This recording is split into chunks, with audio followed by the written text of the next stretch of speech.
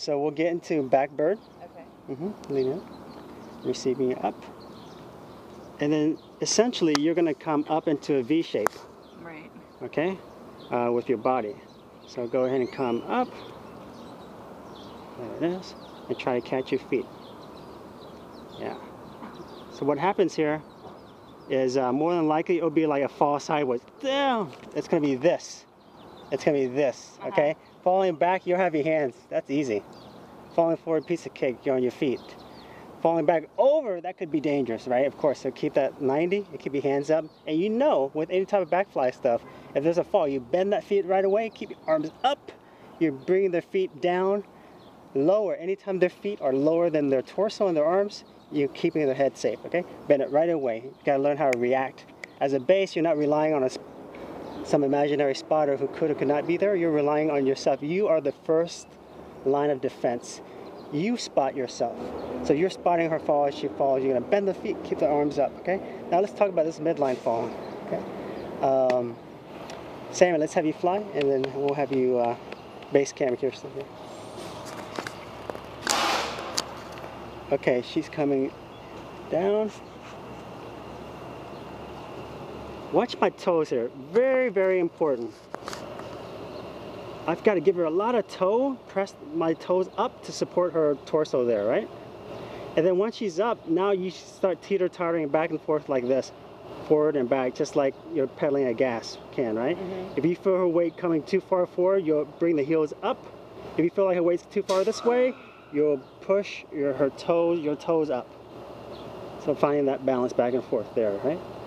At the same time, keeping your adductors tight so that you're keeping that line in the middle.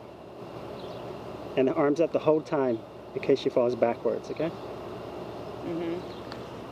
So a lot of times with feet placement is really key for this. If your feet, it's hard to hold for a long time. Let's have you rest a second. Oh, thank you. And then let me put, it's hard to hold. Let's have you fly again. Okay. I'm gonna tell you where the feet go, okay? If your feet are too low here, like on the tush, you have no toes to press up, they're gonna fall back, okay? But a lot of times I find that flyers will have their feet way too high. Go ahead and lean back for me. Lean back there, Kirsten. Okay, here, if you're up here and you're starting to press your toes up, you fall right off because you don't have enough support on the butt there. So there needs to be, placement's real key, right? So you want to place, for me, I think the best place is find the hip bones on the back with your feet and place the balls of your feet right on there. I think that's ideal. So not too high up there, not way low. Each flyer is going to be different, of course. That's another theme for class today. You're flying new flyers. So if they're very torso heavy, you want to bring it slightly higher, and the opposite. If they're more leg heavy, you want to bring it a little lower. So first start off with the hip bones. Put it on the balls of your feet, on the hip bone there. She'll lean back. Okay, now she's going to V up. She's going to come into a V shape, which is a boat float in yoga. A lot of core. You can tuck your legs in, Kirsten. Tuck your legs in. I feel like I need your feet a little lower. Well, it feels that way, but in reality, you need to lean back more. Okay. So you weren't. That's a thing that's key with flying, is you have to really trust and lean back enough to where your back is touching your base's toes. Otherwise, it won't work. Okay. Okay. Go ahead and lean back.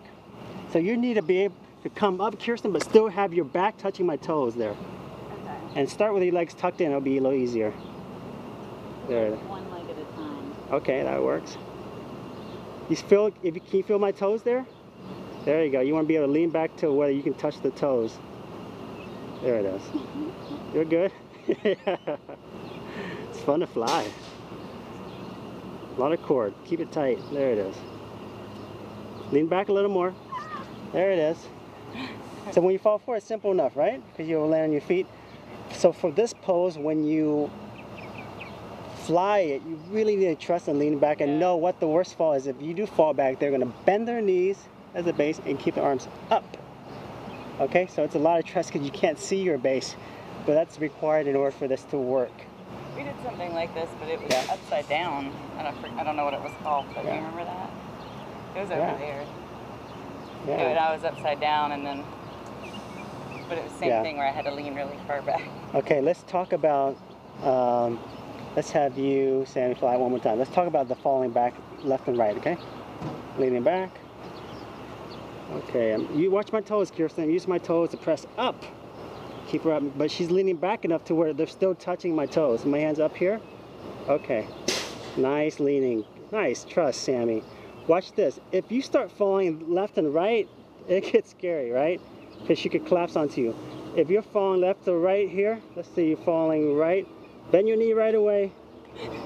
And for the flyer, you need to learn how to bring your feet down before your hands come down. That's easier said than done. You're flying, let's say you're flying way in this boat flow. Falling back, you have some of the hands, but when they fall sideways, their hands can't reach you. It's really far, right? So you have to fly, you have to feel that. And the moment you feel like they're about to fall, the moment that you feel like they're about to come left or right, I need you to sit up, drop your legs from the boat. You're here. Drop your legs right away so your weight is coming forward and not back. Makes sense. So when you're falling to the right, even drop your legs so your legs are coming down first, and tighten your core. Sit up. You need to get into an upright position instead of just like being lazy with the fall, because you got to take responsibility for that fall. You got to feel it. So this one's a lot more dangerous. I wouldn't try this without a spotter on a new space. If you are trying something similar to this, try a belly space first. Try it low first. But since we have a spotter today, let's go ahead and start high. Okay.